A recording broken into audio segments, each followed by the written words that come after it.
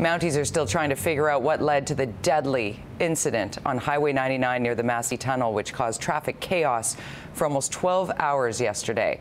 Just as the morning rush hour was winding down, look at these visuals. A dump truck pulling a semi-trailer slammed into the median between the tunnel and Highway 17A. The gravel truck then hit two other cars in the northbound lanes.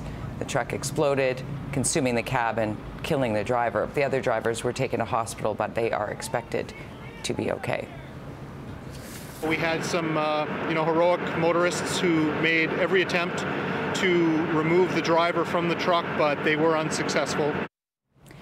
Highway was closed for several hours as crews cleared the wreckage and installed a new median. A hazmat team was brought in to clean up spilled fuel. It's not believed that weather or road conditions played a role in this crash.